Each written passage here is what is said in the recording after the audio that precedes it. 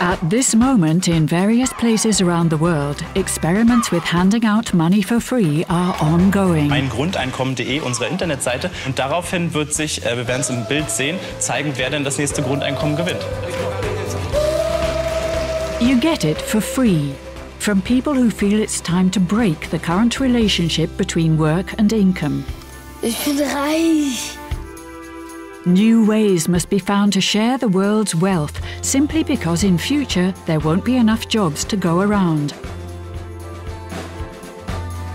Coming up on this episode. Wij zeggen, los die band. Hè? Inkomen is gegarandeerd. En aan de andere kant zul je zien dat arbeid, welke vorm het ook aanneemt, betaalde arbeid, vrijwilligerswerk, allerlei vormen, hè, die zullen dan gelijkwaardig worden. I don't think we need to wait for somebody in Washington D.C. to decide that this is something that needs to happen, or Berlin, or wherever the seat of your respective government may be. I think these are things we can start to work on just as we are today. This is Backlight. Welcome to Sharing the Wealth.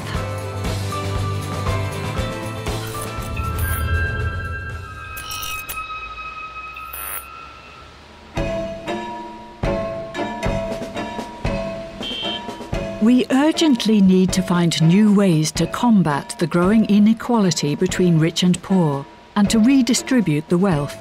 So we decided to look for people who do experiments in pursuit of new solutions to major social problems. These people are like a new species. They can't be labelled as academics, journalists, politicians or activists. They are all of these at once. They don't wait for approval, but simply go ahead with small-scale experiments.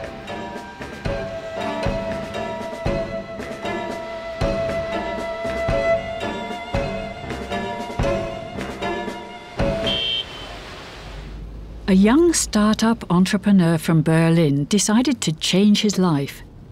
He stopped working for his own internet company and now receives €1,000 a month from its profits. He regards this sum as his basic income.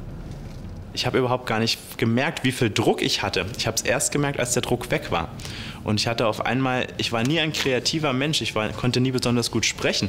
Und auf einmal kann ich das alles, das ist überhaupt kein Problem. Ich habe Ideen, mein Kopf ist voller Ideen, ich schaffe es kaum, sie alle aufzuschreiben. Ich bin wirklich ein neuer Mensch geworden. Es ist echt krass. Ich habe Mut, Dinge zu starten und ich fühle mich so erleichtert und gesundheitlich geht es mir zum Beispiel auch besser. Und dann dachte ich mir, das geht doch anderen vielleicht auch so. Und dann habe ich mir überlegt, dann müssen wir es mal ausprobieren.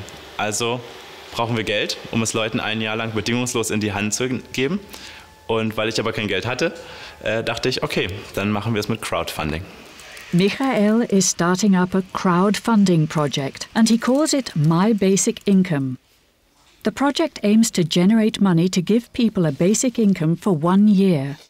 Die Menschen gehen auf Grundeinkommen.de und danach haben sie die Möglichkeit, entweder Geld zu geben mit verschiedenen Zahlungsanbietern und so viel Geld, wie sie wollen. Und sie können auch am Gewinnspiel teilnehmen und sich für die nächste Verlosung anmelden. Beide Sachen sind unabhängig voneinander. Das ist ganz wichtig, denn es ist keine Lotterie, sondern es ist ein Gewinnspiel. Es ist also, man muss kein Geld geben, um teilnehmen zu können. Das ist natürlich ganz wichtig, denn es ist ja bedingungslos. Und dann kommen alle in einen Lostopf und dann warten wir. Und wenn das Geld zusammen ist, die 12.000 €, damit man ein Jahr monatlich Grundeinkommen von 1.000 € kriegt, dann wird eine Gewinnerin, ein Gewinner gelost. Wir haben da hinten ein Glücksrad aufgestellt.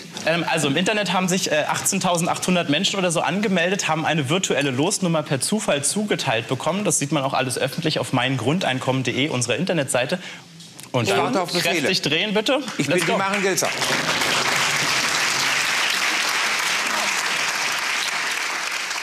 Das Experiment ist jetzt in einer spannenden Phase. Wir haben 2014 5 Grundeinkommen an Menschen verlost, die jetzt jeden Monat schon 1.000 € kriegen. Und jetzt haben wir uns ein neues Ziel gesetzt, ein großes Ziel. Wir wollen 100 Grundeinkommen finanzieren und dafür haben wir uns 2 Dinge ausgedacht. Einmal ist diese Karte. Das ist eine Bonuskarte, die man in Geschäften benutzen kann an der Kasse und kann da Punkte sammeln und diese Punkte sind Geld. Und dass ich dann einlösen kann. Der Trick ist, alle Menschen benutzen die genau gleiche Karte und damit sammeln alle Menschen auf ein Konto. Und so kommen jeden Tag ca. 50 € zusammen, die wieder in das Grundeinkommen fließen. Das Schöne ist, es kostet die Menschen nicht einen Cent mehr und es ist komplett anonym. Und das Gleiche haben wir auch im Internet. Immer wenn man auf einem Online-Shop ist, den man mag, wo man sowieso hingeht, dann erscheint ein Knopf über der Seite und wenn man darauf klickt, dann fließt eine Provision vom Verkauf in den nächsten Grundeinkommenstopf. Und das ist unsere Idee von einer kleinen Konsumsteuer, wie man ja später ein Grundeinkommen auch wahrscheinlich finanzieren würde. Und das führen wir jetzt im Kleinen schon mal ein mit 1 bzw. 5% pro Einkauf. Und so kamen in den letzten 3 Monaten schon über 20.000 € zusammen. Aber wer zahlt das dann endgültig? Naja, es zahlen die Unternehmen. Die machen das sozusagen als Werbung, als Angebot, damit die Kunden ins Geschäft kommen. Aber ich glaube, die Kunden gehen da sowieso hin und können dann zusätzlich noch etwas Gutes tun. This is a completely unconditional basic income for anyone. There are no rules about age or country. Even children can register. The 5th basic income was put up for raffle, and it went to 8-year-old Robin from Baden-Württemberg.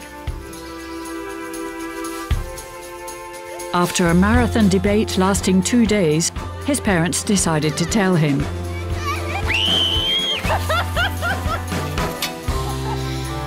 Ich bin reich. Ich weiß noch nicht. Also wir gehen in Urlaub dafür. Wir bezahlen damit unsere Miete und wir kriegen einmal pro Monat ein Buch. Das Thema Grundeinkommen ist bei uns auf dem Tisch, aber nicht das Geld. Es geht darum, uns jetzt wirklich frei zu machen, ein bisschen frei zu machen und zu sagen, okay, jetzt, und wenn wir freier sind, lockerer sind, was passiert dann? Das will ich wissen. Und wenn ich mich andauernd verköpfe, wie gesagt, dann bringt das nichts. Und deswegen habe ich das ein bisschen ruhig gestellt und mir ging es einfach gut. Wir häufen das jetzt nicht an oder sonst irgendwas, wir leben damit. Ich habe gedacht, warum nicht, wenn es mir ein Jahr gut geht? Das ist doch verdammt viel.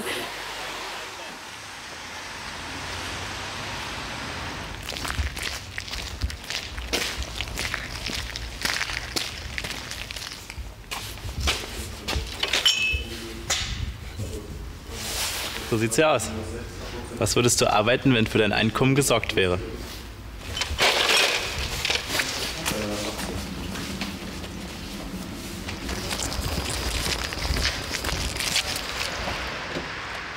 Ich weiß, dass es sehr viel Material gibt, es gibt auch ganz viele Erfahrungen, es gibt Forschung dazu, aber das können andere Leute besser als ich.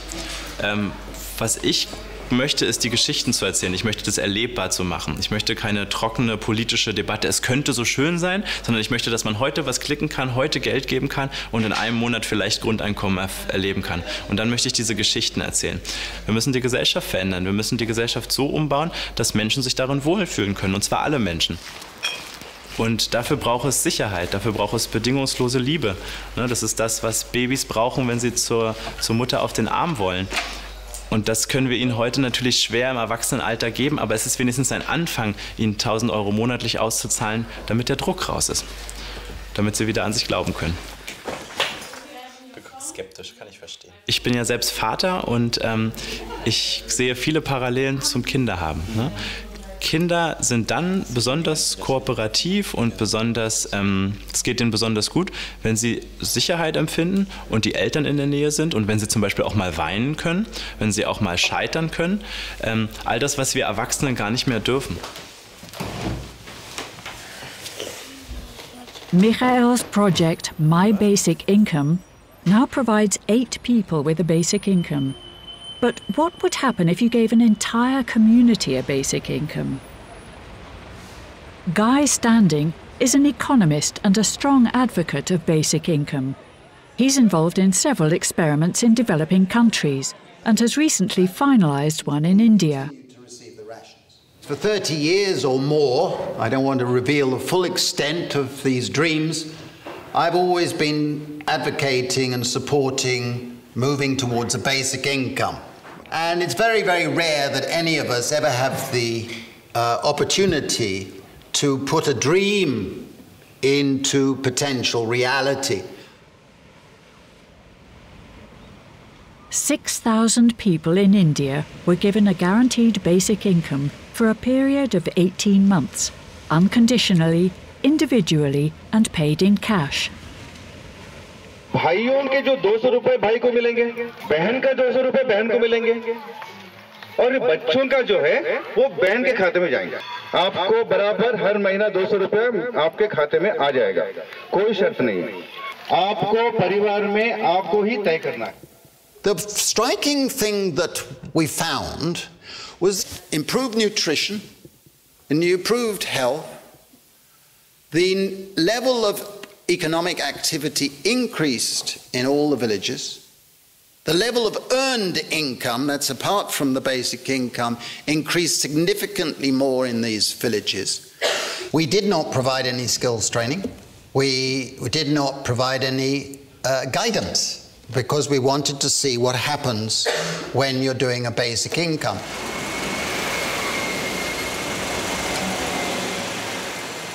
I think the only way to make progress is that through pilots on a small scale, that if they're successful, they can be built up.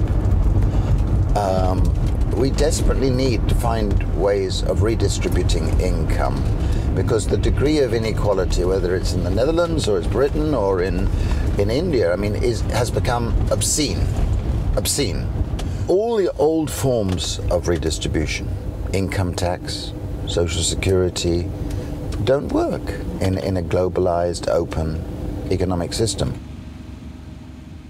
Literally millions of Europeans are living on the edge of unsustainable debt. They're living on the edge of not knowing whether that tomorrow morning or the next day they're going to have the means to pay for their absolute essentials. And we've got a situation where that insecurity is corrosive on our mental health, on our relationships, our capacity to function, and we're creating a society with the precariat growing, which is becoming dangerous in the sense that it's the simmering disquiet and simmering social illnesses that are building up. And it's got to the point now where I think that unless we have reforms towards a more universalistic approach, a rights-based approach, away from means testing, away from behavior testing, away from all these assessment forms that many people have to fill in. Unless we can say, ooh, let's wake up and move to a better direction, then we're going to build up a society where to talk of social solidarity, it will become a bad joke.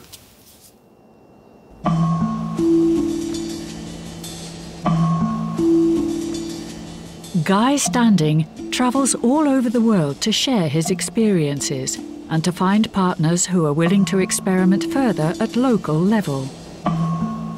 He's been invited to speak in Groningen in order to help develop an experiment with people on welfare.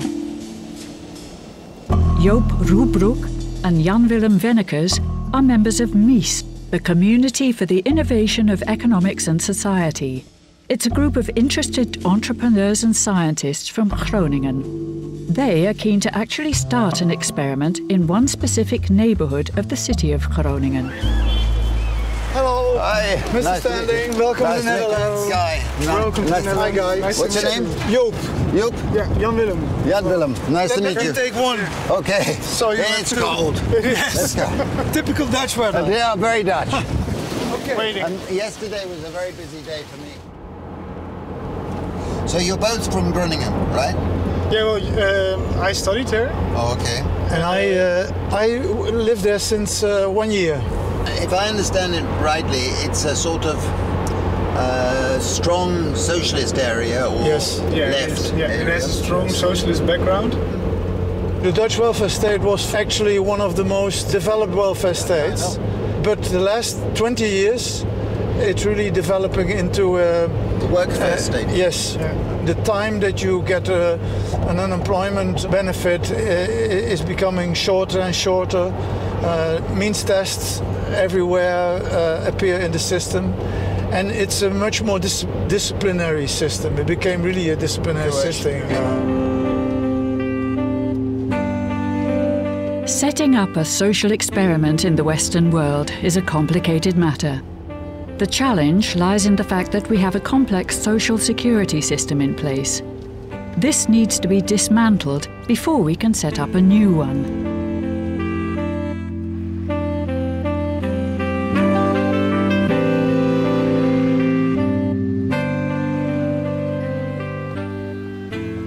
De overheid zit gewoon helemaal vast. We geloven niet dat daar echt fundamentele beweging in komt. En wij zeggen, als je gezond verstand gebruikt, dan zijn er een aantal wegen waarlangs je echt zou kunnen experimenteren en die in onze ogen echt wel valide, zeg maar, oplossingen bieden. En dat gaan we gewoon doen.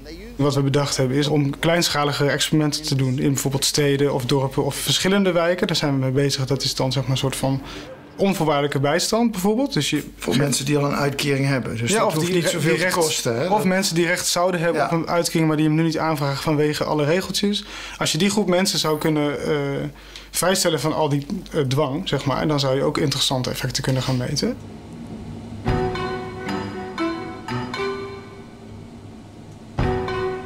A meeting of experts is taking place on this topic in an ancient water tower. Together with Guy Standing, an alderman of the city of Groningen, and a few scientists, the experts discuss a proposal for an experiment with unconditional welfare in Groningen. I think if you take a community of 2,000, then you're going to have a very good experiment. I mean, I'm confident that you would have a very good experiment. And then you can test the effects, both the effects for the individual, effects for the community, a sense of solidarity and types of work, and those things can be studied at a community level. And I think when we set up experiments in Dutch cities, we should not neglect this social dynamic. I think it should be a starting point. There are several districts that are low-income districts that have a lot of unemployment. This area of Bijen, there's some area called the Hoogte, which is here, and we have some like the Indian neighborhood. It's here. In the Netherlands, there's been a new law. I mean, you can tell a bit about it maybe, the participation law. And basically it's a sort of decentralization where the local government has more authority or ways to work with this. Local governments are allowed to experiment with the aim of finding better practices, being more efficient, but also stimulating people to leave benefits and to seek employment. So just to summarize, to get it clear for myself here, you're saying if you take a geographically bordered area, and you say, well, everybody in that area who is on social assistance is now treated the same way via, yes, for example, unconditional assistance, then that would give interesting results, yes, absolutely, for the sake of research. Absolutely. Yes. We, the scientists, can decide on the evaluation of the experiment. Yeah. But first things first, I think. But it all depends on getting clearance of the politicians to do the experiments. When I think about experiments, well, maybe a bit roughly said, I don't bother about what politicians tell me what you can and you cannot do. It's also political will and political courage which is needed. And I often say, I'm also chairman of 2 rekenkamers, and I say to the wethouders, in this time of decentralization, you should do also this to Den Haag. I know, I haven't seen them, you know. Because we're not allowed. That's what we're not allowed, and I think we should very much look at it. You are never allowed to change the system if you want to change. We should look beyond the law. Beautiful love, you're all a mystery. Beautiful love, what have you done to me? Relatie arbeid-inkomen, dat is een oude relatie. Hè? Betaald werk, dat levert inkomen op. Nou, wij denken, en dat zie je ook, dat betaald werk en niet voor iedereen toegankelijk is. Dat het ook wisselend zal zijn, dat het flexibel is. Plus, het grote probleem is als je die betaalde arbeid zo centraal stelt, dat allerlei andere vormen van maatschappelijke bijdrage, vrijwilligerswerk, mantelzorg, het opvoeden van je kinderen, het blijft totaal buiten beeld, dat wordt niet gewaardeerd. Wij zeggen, los die band, hè? Inkomen is gegarandeerd. En aan de andere kant zul je zien dat arbeid, welke vorm dat ook aanneemt, betaalde arbeid, vrijwilligerswerk, allerlei vormen, hè, die zullen dan gelijkwaardig worden en zullen ook, denk ik, veel meer ruimte krijgen. Als mensen gewoon zelf de keuze mogen maken, zullen ze ook juist die keuze aan datgene koppelen wat ze op dat moment zien, wat nodig is in de samenleving. Dat is veel belangrijker, hè, dan altijd maar alles in termen van betaalde arbeid te willen vertalen. Dat is in feite het onderliggende probleem. Heel veel dingen die mensen doen worden te weinig gewaardeerd. En wij zeggen, kijk naar de sociale waarde van de bijdrage die mensen leveren en waardeer dat. Niet met geld, want het basisinkomen, dat is gewoon voor iedereen gegeven. Dat is gewoon een recht, een burgerrecht.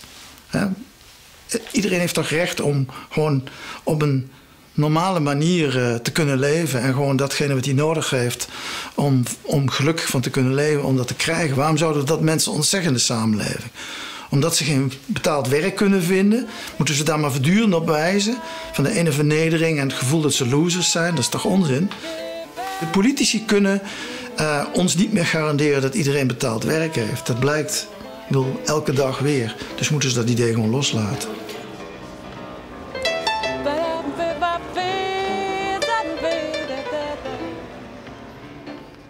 Who are these people living in this kind of insecurity?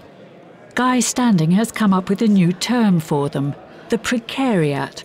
The word combines precarious with proletariat and represents a growing number of people who live in a state of permanent uncertainty about their social and economic well-being. If you're up here in the income scale and the salariat and the elite, you have total security. If you're down in the precariat, you have none. You are desperate. You have no security at all. You have to do what somebody tells you you have to do. So a struggle for the redistribution of security is fundamental to it. Now, for a transformation to happen, the emerging mass class must start to identify itself as that. A sense of recognition. So instead of somebody looking in the mirror in the morning and seeing a failure, seeing an incompetent person, moving from that to looking in the mirror in the morning and saying, wait a minute, I'm one of millions. The structures are creating these circumstances, and I belong to a group. I am part of the precariat.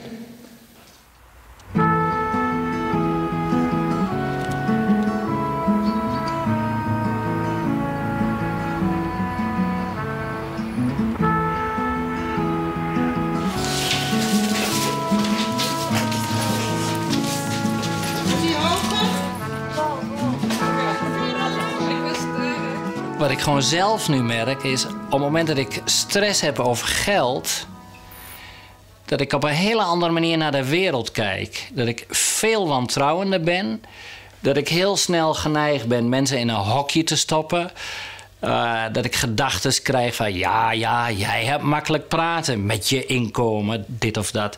Ja, nee, je kijkt met een veel, eigenlijk hele nare blik naar allerlei mensen om je heen. Terwijl dat natuurlijk niet terecht hoeft te zijn. En het natuurlijk veel prettiger is als je uit kan gaan van wat feitelijk denk ik ook zo is. Dat de merendeel van de mensen is integer. En nou, ik denk in grote mate ook gewoon altruïstisch of geneigd om het een beetje leuk met elkaar te hebben.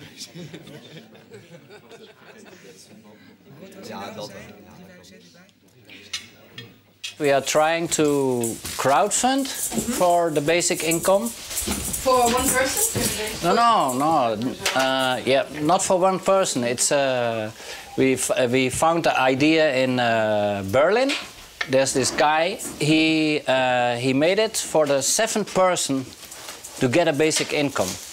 The same idea we want to start now here in Holland. And, well, Mislab, yeah, well, no. I said I would do it. I will be the first candidate. Okay, so if you... So I'll get very rich, Rachel. Very, very rich. What are you going to do with your money? Yeah, that's a strange thing.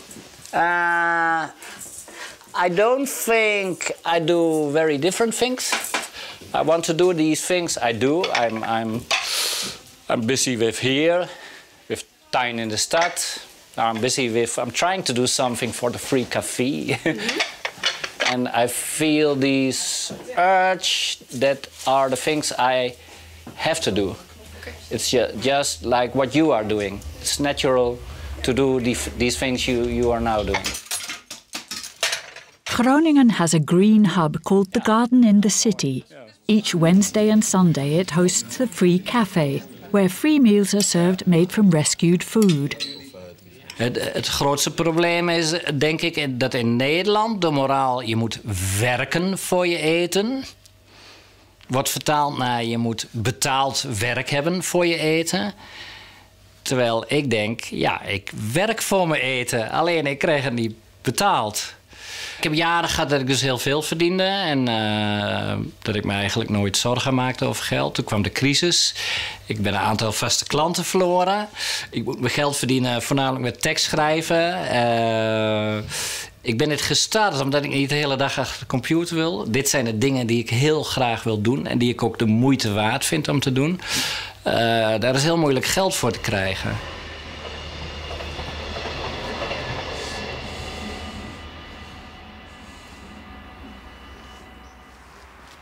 Hier op Tuin in de Stad komen heel veel mensen.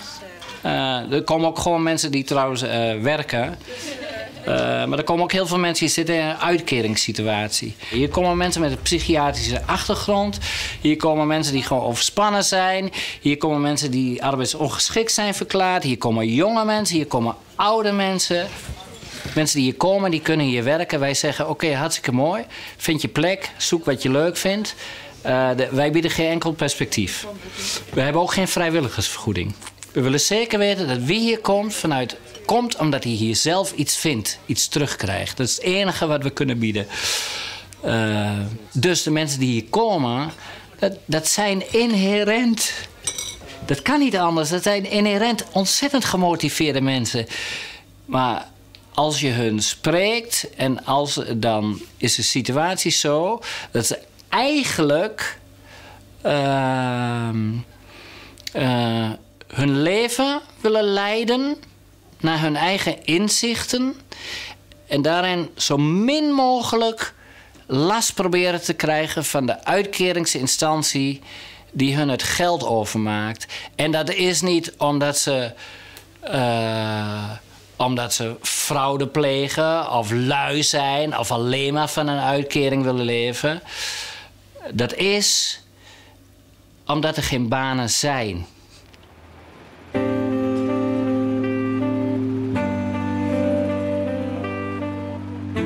How do we deal with the disappearance of job opportunities? Can we create new jobs, or must we reinvent ourselves? Michael Bohmeyer and his colleague, both from Germany, are in New York to introduce their basic income project overseas. Wie geht's? Gut, und dir? Ausgezeichnet. Klasse, da seid, ja. Super. Albert Wenger, born in Germany, is a major startup investor in New York. He's interested in the impact of technology on society and regards the current shift in the meaning of labour as an opportunity to rethink the system. One of the things that self-perpetuates the existing system, the system that just says, well, you have to work in order to make money. Why do you need to make money in order to afford these things? And once you've bought them, you're still not happy, so you have to work more. And so even people who have jobs are on these incredible treadmills where they're working longer hours and more than ever before. So I think it's creating the best way to get away from that is to create an alternative somewhere else. And then people can slowly, for themselves, decide that that's where they want to be, where they'd rather be. Albert Wenger invests in automation. Twitter and Kickstarter are a couple of the big names in his portfolio. His TEDx talk on automation and basic income unleashed a lively debate in the investment industry. That's our idea. Maybe sometimes I have to switch to German. Maybe in this case. Wir denken viel, wir reflektieren viel. Johannes hat auch mal Philosophie studiert und wir haben so immer das große Bild im Blick. Und wir sehen viel, dass zwei Welten oft im Politischen aufeinandertreffen. Und das ist einerseits also das System und das Individuum. Und das Individuum sagt ganz oft, das System ist schuld. Ne? Das ist so der schwarze Block bei den Linken. Da sagt ihr, das böse, mörderische System, wir müssen euch alle hängen.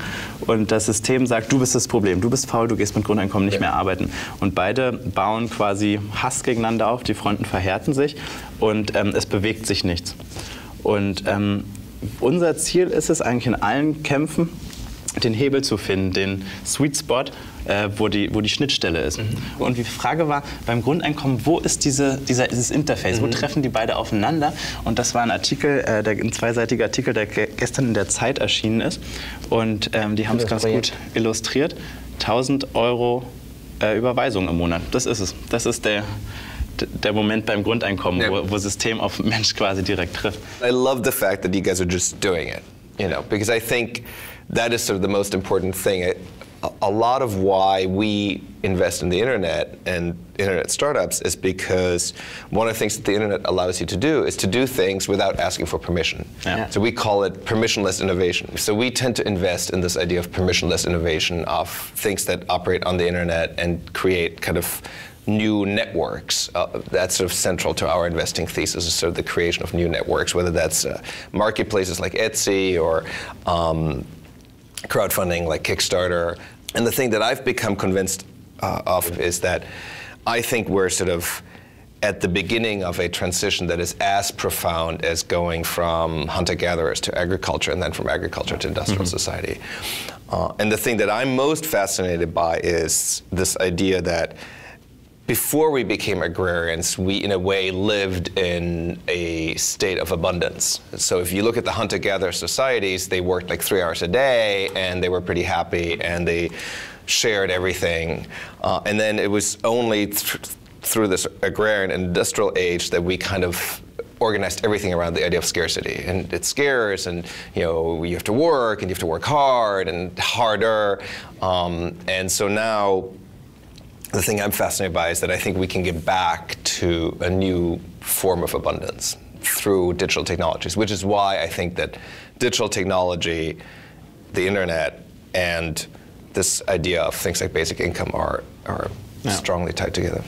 Dieses Crowdfunding ist echt ganz nett gewesen und wir haben noch relativ viel Geld für deutsche Verhältnisse gehabt. Was waren es, 60.000 mit der Startkampagne, und dann haben wir, glaube ich, jetzt 60.000 so ungefähr, 70.000, das, was mit Crowdfunding zusammenkam. Aber es reicht irgendwie nicht. Ich finde, man muss es skalieren, das muss größer werden. Es war nur ein Testlauf bisher. Und deswegen ist es uns ganz wichtig, von Anfang an dieses Grundeinkommen, was wir einnehmen, halt aus dem Wirtschaftskreislauf herauszuziehen und quasi unsere Tools zu implementieren, oder böse gesagt, wir hacken quasi den Konsum, um eine Mini-Konsumsteuer zu machen. Und wir haben diese Crowdbar installiert, das war relativ einfach mit einer Kooperation, das ist halt ein Browser-Plugin, was einen Affiliate-Link setzt, und das Toolbar erscheint halt in dem Moment, wo du auf dem Shop bist. Das heißt, keine aktive Werbung, sondern passive Werbung, und du kannst quasi entscheiden, ich will jetzt quasi meine Umsatzsteuer dafür abführen. Und die Leute lieben es uns, die reißen uns das aus der Hand. 12.000 Leute haben das installiert, und da kommen jeden Tag 200 € fürs Grundeinkommen rein. I love that. There's several things I love about what you're doing. One is I love the idea of figuring out how this becomes something that is easily self-sustaining, that scales, that doesn't rely just on people continuing to give money, but that is embedded in people's daily lives. So I think that's really, really critically important. What can I do to help? I mean, I've sent some money, so I'm going to contribute to one of the basic incomes, but what other things do you think I can do to help? And I can send more money too, that's one thing, but what are the things you think you most need? Does social innovation belong with governments, or can we now suddenly? I think we can innovate, we can have social innovation. Crowdfunding, we're investors in Kickstarter. Crowdfunding is a social innovation. It lets artists, creative people, even products be funded in a completely new mechanism, and that's a social innovation. I would argue that a lot of what's happening with online education is a form of social innovation because it's making education easily accessible, often for free or for very low cost, that previously would have cost thousands or tens of thousands of dollars. That's a form of social innovation. I don't think we need to wait for somebody in Washington, D.C. to decide that this is something that needs to happen, or Berlin, or wherever the seat of your respective government may be. I think these are things we can start to work on just as we are today. Because you're busy with digital innovation, do you feel personally responsible?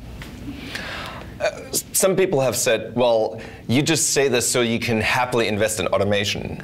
But my view is we should happily want to invest in automation as humanity. I'm a believer that automation will provide us with the ability to have vast improvements in productivity, to make a high standard of living available to everybody, to make access to information, free education, free healthcare available to everybody. So I believe in automation. We don't want to somehow clamp down on it.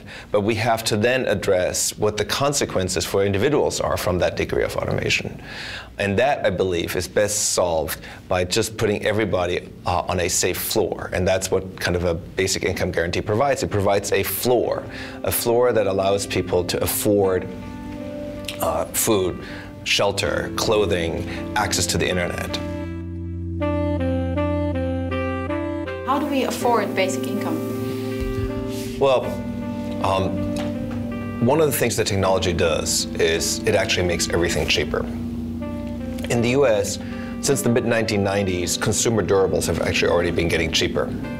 The only thing that's been getting more expensive are services, and within services, it's been primarily education and healthcare. Technology also making those cheaper. But the economy is producing this. It's not a question of, can we afford this? It's just a question of, do we want to afford it? I think it should be very attractive to people on the right who believe in smaller government, who believe in individual self-sufficiency.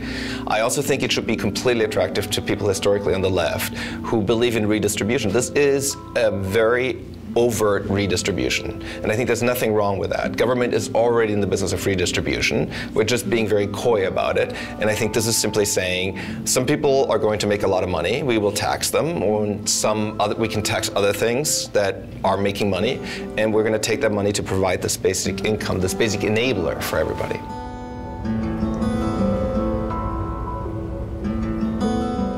One of the main reasons why small-scale experiments are not translated into general policies is issues of affordability.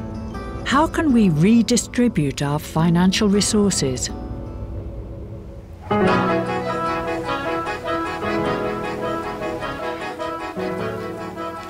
Alaska has a 30-year-old fund built up with oil revenues. All residents of Alaska receive an annual dividend.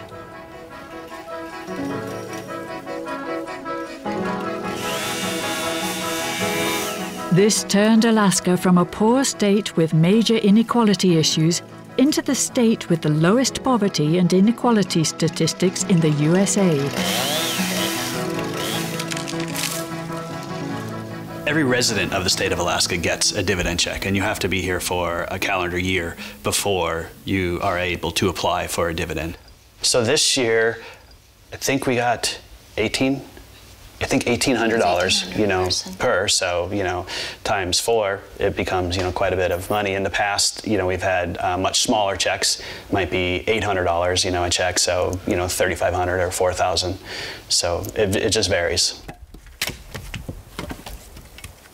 We have a very varied source of income, and we still do a little bit of commercial fishing for salmon. We also have a snow removal business when we have snowy winters, and we also have a restaurant supply business in which we supply restaurants with the type of wood that they use for smoking ovens and things like that. Very seasonal, as is now, since we have the warmest winter on record and it's raining in February and we have green grass, there's no snow to plow. So that's been a fairly substantial reduction in what we kind of, roughly, base our income on for the year. I don't think the dividend is enough or regular enough to be a source of income from the state of Alaska, it coming once a year and at the most being, you know, maybe $2,000, sometimes being only $800. You couldn't depend on that.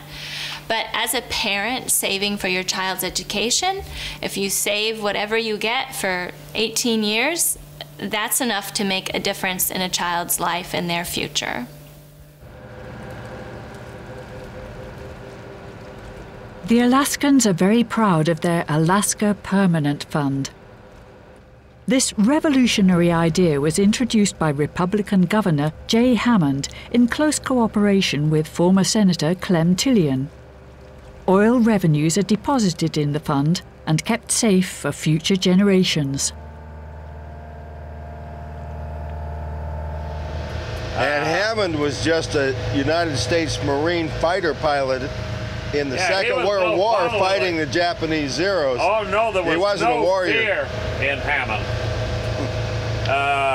It's just that he couldn't be rough on people that needed to be rough. What's the philosophy behind the fund? The philosophy of it is the resources belong to the people, and therefore you should run it like a company. But we are the only land grant state in the United States. We're the only one that were given 100 million acres to pick anywhere we wanted to pick. And that was what we had to support our government on. In Texas, the oil belongs to the rancher. Here, the oil belongs to the people.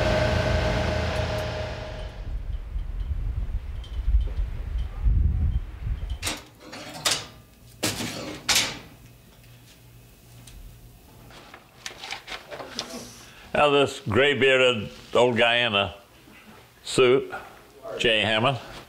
But the thing is that most of the pictures that I had with Jay, you can find them in the historical library and stuff, but remember I had a fire in 1980 and I lost everything. When I found out that we're only getting 1% for oil, I set out with a great mixture, and it wasn't one single party. There were Democrats, Republicans, but it was nearly all the young Turks. You know, the socialists wanted it because they believed that everything ought to belong to private, and I don't believe that way. I'm kind of fairly right-wing. But I do believe that in this case where we were given the oil, that I was now the representative of the owners of that oil. So we ended up with 12.5% royalty and up to 20% taxes to pay for the roads and the things that went in it. And we are converting our non-renewable resource to a renewable. And we have about $50 billion now. We should have had $480 billion if we'd put everything in. Now, I was involved in forming the permanent fund, which he was supportive of, but what he saw was the next step. How do you disperse it? Here in Alaska, we have a constitution, which is set up an investment account funded with a portion of our oil wealth, which would spin off dividends. I wanted to create a stock sharing concept and actually give people a share of dividend earning stock per year. To date, we have a program which each year sends a check to each and every Alaskan. It has worked very well. And it is also a way of dispersing money without welfare. Do you see a link between the dividend and the basic income guarantee idea? The idea of giving unconditional money to citizens in a way that makes them equal? Not I. You know, that's the socialist dream. I'm not a socialist. So something we did with our dividend checks is we used them for building a small schoolhouse on our property here so I could homeschool our girls. Haven't been out here for about a year.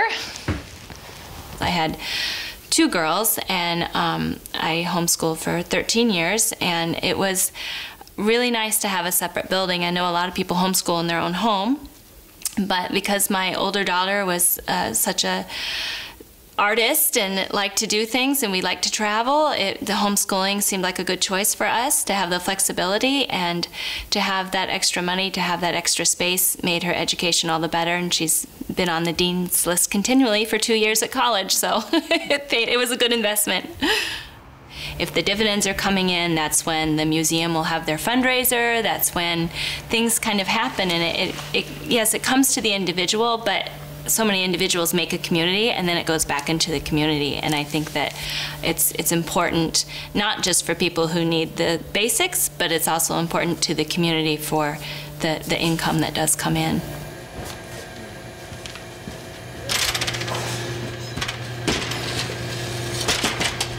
We're still building our home. We live in a dry cabin where we haul water, and it's a pretty rough life, and we're building out of pocket. So the money has to come from somewhere, and those chunks of change, I may get running water this year.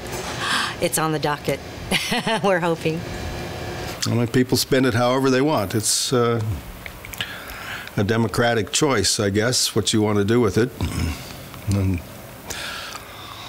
I suppose there must be a crab fisherman someplace that drinks it up when he doesn't catch any crab, but I don't know this person. Is it just another form of redistribution? Well, it's obvious. It's a pre-distribution before it gets into the hands of people that are going to distribute for the ordinary political purposes. It gets, part of it gets stopped and sent directly to every man, woman, and child in the state. I wouldn't say it was given, it's taken before it gets to the government coffers. It has a really good effect in that it keeps people at least somewhat interested in the operations of government. And any time there's a proposal to get into the permanent fund and spend it to make up for deficits in the state budget, people rise up in defense. And it's been on the ballot a couple of times, and I think the response was 87% did not want a single penny from the permanent fund to be spent for anything except its already approved purposes, which is not all paying dividends. It does other things as well. Dividends, yes, well, it's as the inventor said, they thought that greed is a legitimate human emotion, and that by appealing to people's greed, you could protect this for future generations. It's in the book. So the dividend is this? The dividend is a way to appeal to people's greed? Yes, to protect the fund. So, no disrespect to people who need a guaranteed income, but that's really not what we were up to deliberately.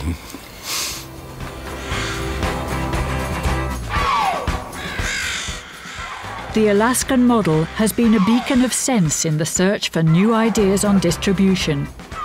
If all the residents of Alaska receive a dividend from oil revenues, shouldn't all South Africans get a dividend from the diamonds, and the people of Groningen from the gas?